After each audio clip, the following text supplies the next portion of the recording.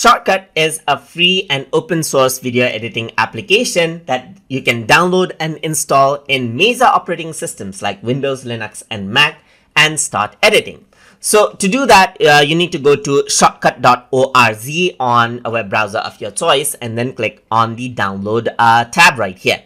So once you do that, the download page opens up, and here you can go around and download the installer from FossHub or GitHub. So over here on the top, you can also show download for Linux, Mac, and show all the installers if you want to, as you can see. But in my case, I'm using Windows, so I'm just going to go around onto the FossHub link right here where it says Windows Installer.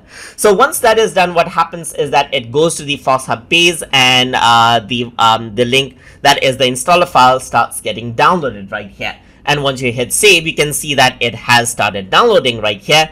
And to install it, simply click on this and the installer will be opened up. So all you need to do is click on yes, and then you need to click on I agree, click next right here, and choose around whatever you want. So here you can see I'm going to go around create, let's say create desktop shortcut as well, and hit the install button.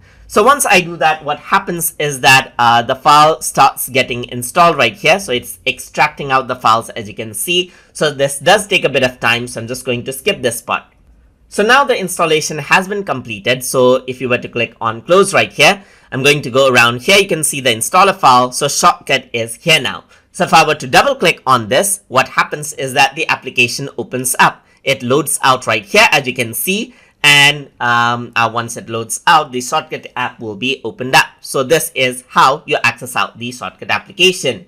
And in this tutorial series, we're going to take a look at all of the tools and techniques that are needed in order to, for you to get started with video editing using Shotcut.